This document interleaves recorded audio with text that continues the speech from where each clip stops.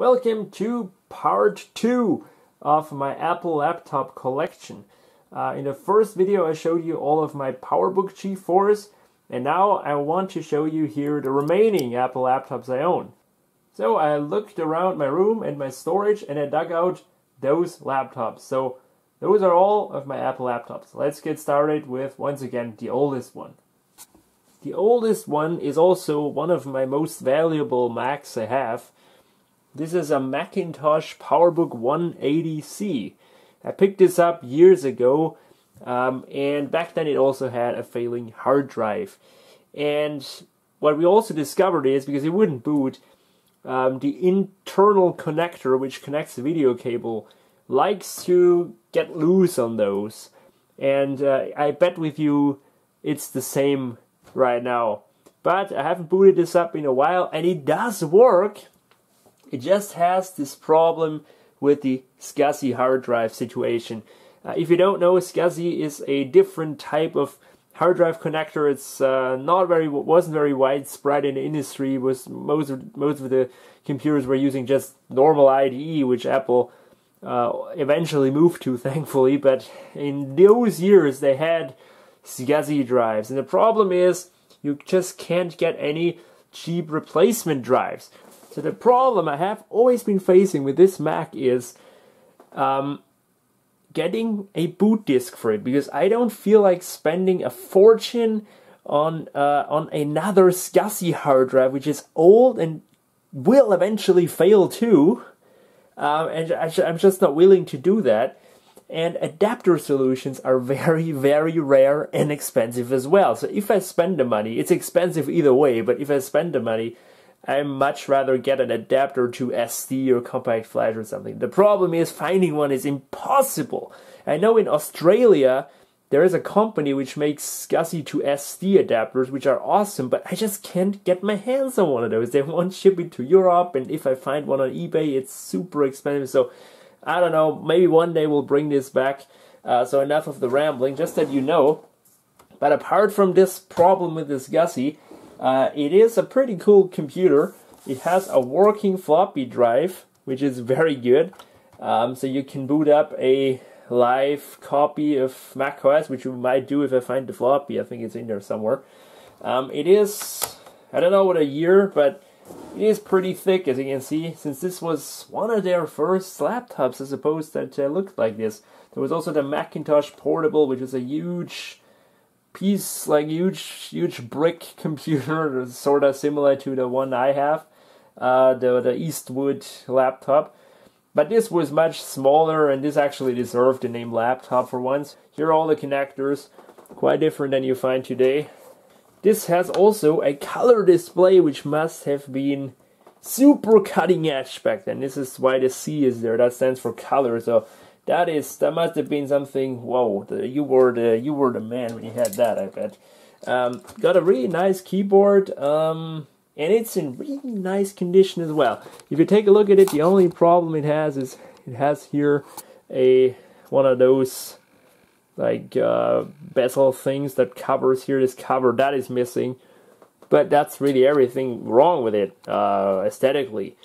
And again, the last time I booted this, it was also working, so it doesn't have a failure of any sorts except the hard drive. So let's try to boot this thing up then. Hope that it still does something. And if it goes into the boot loop, I know what's wrong then. That's again the video cable causing it. So I won't be worried if that happens.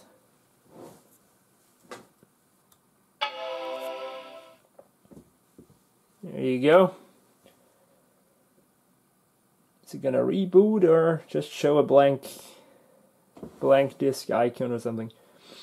Yeah, blank disk icon there. Alright, this thing just shut off. What's going on there? I think I have a wrong power supply. That probably can't supply enough power for this thing. So I'm trying this Huawei one. I remember that worked.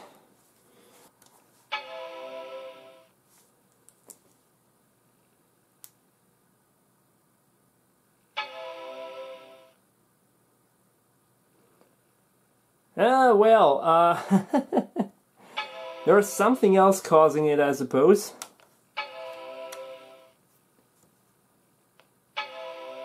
Well guys, you see it there, this thing has some serious issues. I don't know what's up now. Doesn't want to do it, but hey, well, that's not so great, I guess. I'm actually questioning my decision spending some money on a drive right now. So if you know what's wrong there, well, help is gladly appreciated, but you know, it could be anything basically. But it's looking like a power delivery problem or something. Anyway, there it is. Old ass PowerBook, really special piece of hardware. Maybe I can get it working one day, but yeah, that will be another video, I suppose, then. The next one up is this computer. That's a Macintosh PowerBook 1400 CS. Also quite old computer, and it has a similar problem to my other vintage PowerBook. I am not particularly lucky with those sort of PowerBooks. Now this one has a modded IDE to a compact flash adapter installed, because this has IDE interface, so that's great and all, but the thing is, its floppy drive here is dead. Doesn't do anything. I have removed it now, and just the spare, you know, a thing in there, and that's a shame because floppy drives for those aren't the run-of-the-mill floppy drives. So I would have to go on eBay and look up a floppy drive or even CD drive for one of those. And if you find one, guess what? It's expensive, yeah. So I could get this to work. The thing is, I would need to invest into a drive, which I might do. You know, just if I find one and I decide to buy it, I can fix it then at least. So I don't know when this was released. This isn't perfect. It's looking pretty decent from here. You'll see there is very little wrong with the keyboard. These seem to have pretty sturdy keyboards. Feels great to type as well. Has even a touchpad, OMG. Screen is fine as well. I glued it together there. You could see that. Maybe here the super glue disintegrated the plastic, unfortunately, somehow. But I tell you, it's better than it was before. Before it was on the edge of just breaking apart. So I put some glue in there, and it welded it pretty well together. So now I can move the hinge without fearing that it's gonna all fall apart. Yeah, about processor and stuff, I'll put it again in here because I have no bloody idea. I know it's a PowerPC. Just check here, that's a model M3571. This one, can't really show you much about it. Why don't we give it a shot and try to boot it up and see if it's still with us, unlike its other brother, which is having symptoms of dying. So this uses the PowerBook G3 style connector. Using here this cheap Chinese knockoff charger. I don't worry too much about it, but you shouldn't do stuff like this. Anyway, ooh, that's pretty eager to get back alive. Does it show a signal? Because once again, it doesn't have anything on here. The thing is, you might also say, why don't you clone something to it? Why don't you grab an image of WinRAR PC or something and restore it to the XCF card? Well, I tried every freaking possible way. Either it failed to restore, or it restored and it just didn't recognize, or, you know, it just, nothing ever booted up on this, unfortunately. But as you see, it wants to. It just can't, because I can't get a installation medium on here. And those were the days before FireWire target disk mode, before FireWire hell. So I can't just hook up another Mac and use its optical drive. No, it's not working like this. So yeah, it's a kind of unfortunate, but this, I mean, it's not unfixable. It just needs a floppy drive, and then it would be back. So maybe look up one of those, and if I find one for a good deal, I'll definitely buy it then. So yeah, that's the PowerBook 1400 CS. Pretty old machine, and pretty cool too. quite like it. But yeah, it's not perfect. The hinge doesn't snap. It's missing this kind of panel there. But I got that for a reasonable $30, so I don't complain. Oh yeah, it's also breaking apart there a bit. But that could maybe be fixed. I don't know. What do I know? But I know that you can pretty easily get inside of this hard drive compartment. You can just lift this off and then take this whole keyboard out and... Whoa, what is that? I remember that I had something in here. Well, today we're finding out quite a lot. Well, I just have so many computers I don't remember too much about every single one, but I kept the screws in here for the hard drive. No, that was smart for me, plus the caddy. Yeah, but there's nothing in here, so I can just put an adapter in here, or another IDE drive, you know, nothing wrong with that too. Might do that as well, I have still-ins of those. Here it's not a big deal, you know, IDE drives, they're everywhere, and it's not such a big deal, so bringing this back, if I find the goddamn drive, isn't too hard. Why doesn't it close now? Ah, there we go. This is like the cover. So yeah, those were the days, guys, where Apple actually made stuff that's upgradable and repairable. Well, yeah, long gone.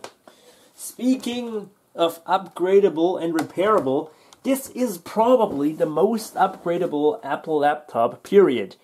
The most easy to upgrade one, definitely. This is a PowerBook G3. Wall Street, Lombard, Kanga, what the hell do I know? This, I didn't like it at first, believe it or not, and I'm still not digging the looks, but after I got it and I played around with it a bit, I was just amazed how well built it is, but also how upgradable it is. So, and easy to work on. So I get it, why so many Mac fans like this particular Mac so much. This has LCD screen, pretty okay keyboard. Some say it's the most amazing ever. I beg to differ. You know, when you ever owned a ThinkPad, yes, you know, it's quite challenging to get a better one then. But anyway, it's still pretty decent. It's got absolutely nothing wrong with it. This is one of the most nice ones I've ever seen. I've seen many bashed up ones on YouTube as well. People, you know, don't always take care, and this one is in stunning condition, as you can see. And still has the port door there. This has VGA, FireWire, and USB and Ethernet. So as you can see, this is much, much newer than the one we saw before. So this means it's also easier to tinker around with for me. Expansion card slot there. Battery there, which as you can see, still works. Oh my god. And yeah, optical drive there. And what's so cool about this one is, it is having solid state media. This has a compact flash adapter instead of a hard drive. And the result is, since this has also no fan, it is 100% silent. So if anybody says, when Apple releases an ARM Mac without a fan, oh, they're the first to do that ever, they already did that, guys. So yeah, that is pretty cool, I'd say. And also, as always, flip up keyboard, and there is everything. There you can see, you can take a sneak peek in there.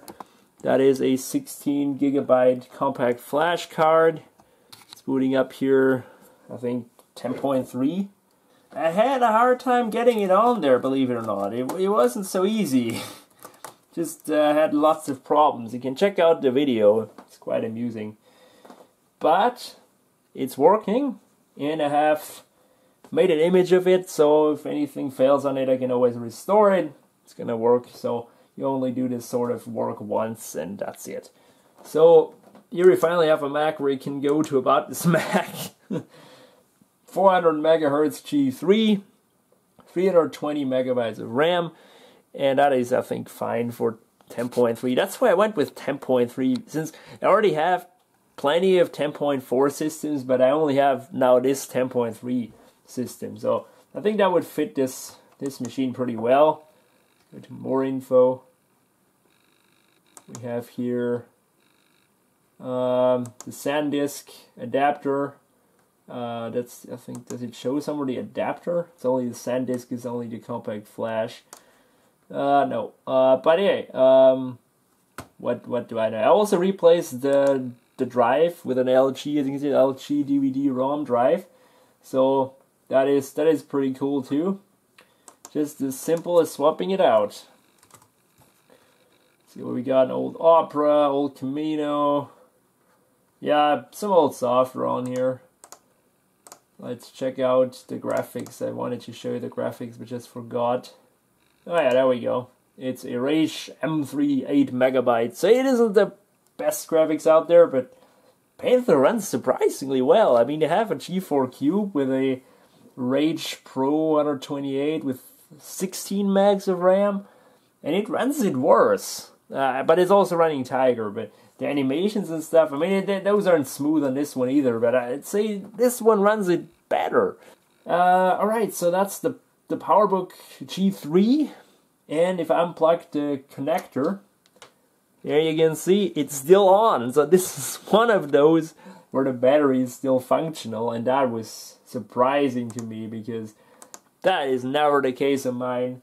Never ever. But on this one, yeah, it is. There you go. So, yeah, I'll shut this down now.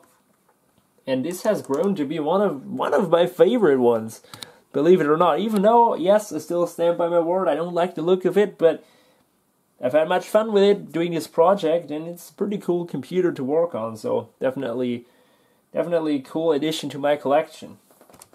Maybe we should show this computer to some Apple engineers nowadays and say, hey, come on, can't you make something similar to this and not solder all your shit together and piss us off with a T2 chip and make a operating system that looks like an iPad, and I could go on and on.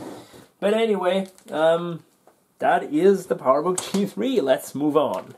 Our next candidate here is an iBook G3 dual USB. This was the first iBook G3 that looked like this.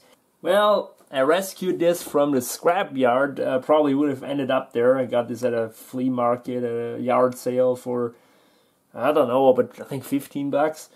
And yeah, it looked terrible, but I cleaned it off, and now look at this keyboard. Look how well that cleaned up. I would have never imagined that. This is, I think, from 2000, and yeah, it's not perfect. It's missing those two keys. Yeah, it's a minor thing, I'd say. But yeah, let's boot it up and see what OS this has. Now this is stock for once. Very rare sight in my collection because I like to tinker around with my computers. It's just that I don't want to touch this because these are bitches to disassemble. Oh my god. Probably one of the worst constructions I've ever seen. To get to the hard drive, it's atrocious. So yeah, that's another reason why so many people hate it. But also, this lineup of iBooks has lots of problems. Usually, it would crack the plastic here. I had one of those G3 iBooks which had this exact failure. I threw it against a tree. Read the old video. But this one, surprisingly, is perfectly working. Hard drive is even healthy, but yeah, it is pretty good looking, I'd say. I don't really hate the looks of it, but it's definitely not as iconic as its predecessor, the toilet seat iBooks, the clamshell iBooks. I really want to get a clamshell iBook just to finish off my collection, but yeah, because those are so iconic. But yeah, this is the successor of this. Oh, it booted up fairly long, as you saw, so this isn't the fastest thing in the world. Let's see what it has. 192 megabytes of RAM and a 500 megahertz G3, so stock specs. I think the RAM has been upgraded once, but that's it. 8 gig hard drive. It runs Jaguar because it's just you don't want to push this too much with this 192 max.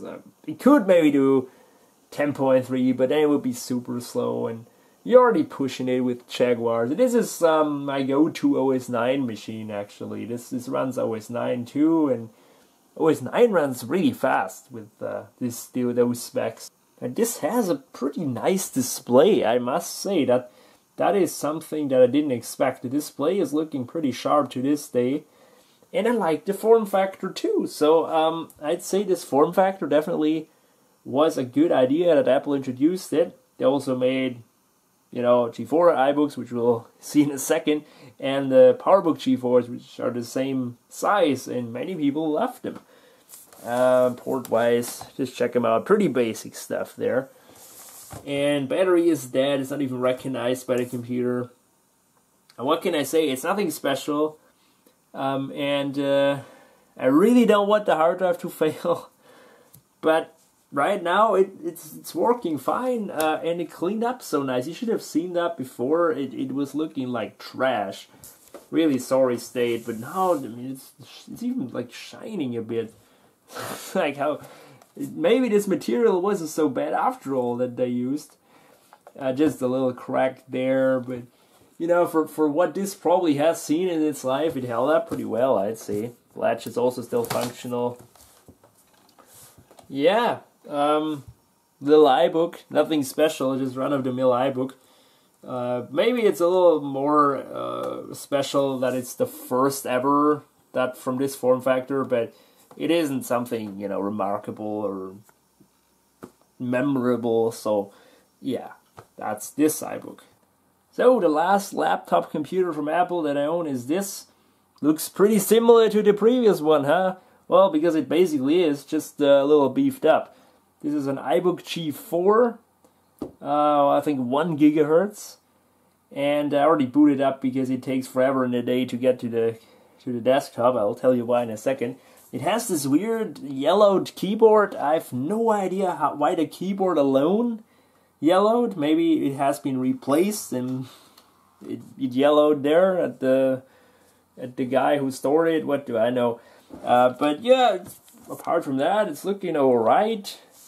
It's got not a lot of cracks except up here. Has a dead optical drive, which is just famous for any Apple laptop until Intel, I'd say, since they're always either jammed or don't read the disk and spit it out again, or they always have problems. I have only 2 in my entire laptop collection from Apple that has the optical drive working.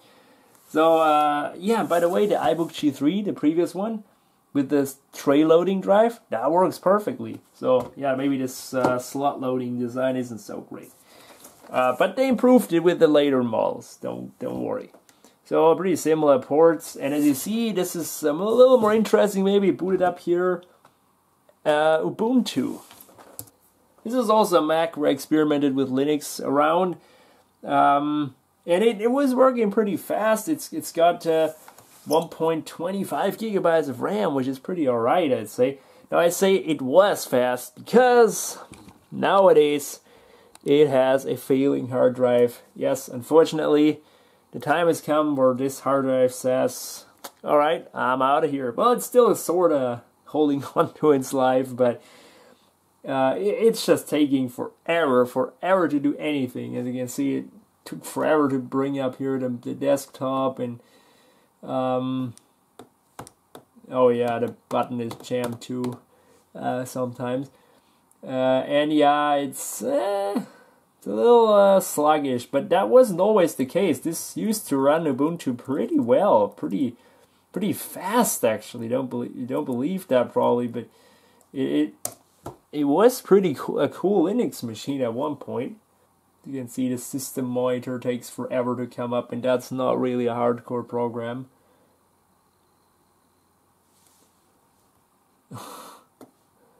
There you go.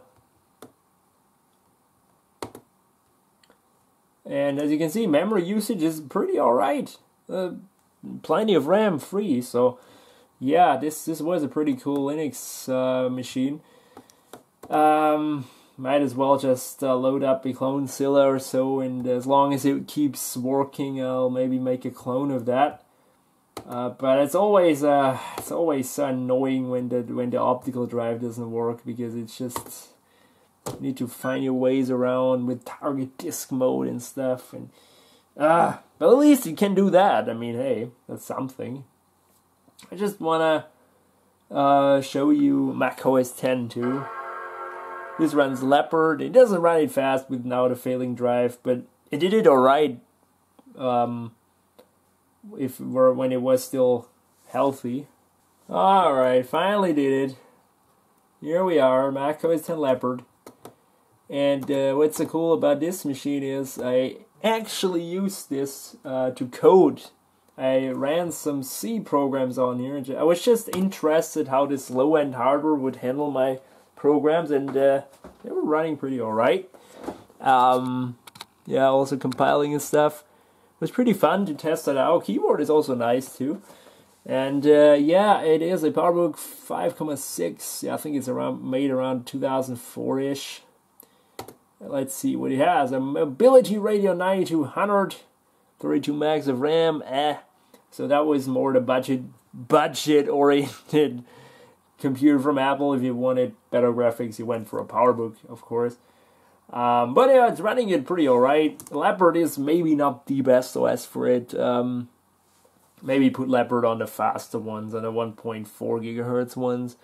But hey, with the 1.25 gigs of RAM, it runs it alright, so can't complain too much. Just the hard drive is dragging it down so much. That's why I don't want to use it nowadays. And also, as I said before, swapping the hard drive in one of those is just so bloody annoying, and don't want to do it. I'm honest here, I don't want to do it. It's a long project and annoying and exhausting and frustrating. So yeah, maybe one day, but as long as it sort of boots and crawls up to the desktop, I'll just leave it the way it is. Not using it for anything, obviously. So yeah, that is the iBook G4. Come on. Oh, damn it. This is so frustrating. Come on. Shut down. Just shut down.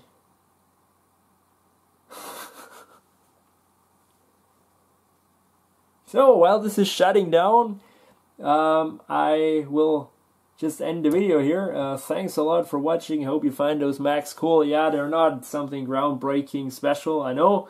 But I collected them over the years, and I decided, why not show it to you?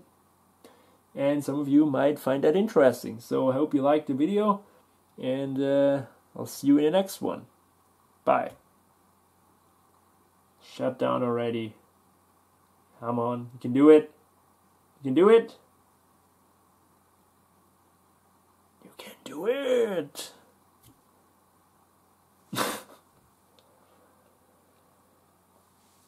Ah, boy.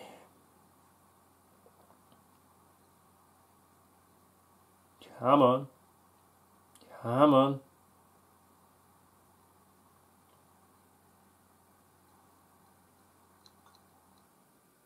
There you go. All right. See you later.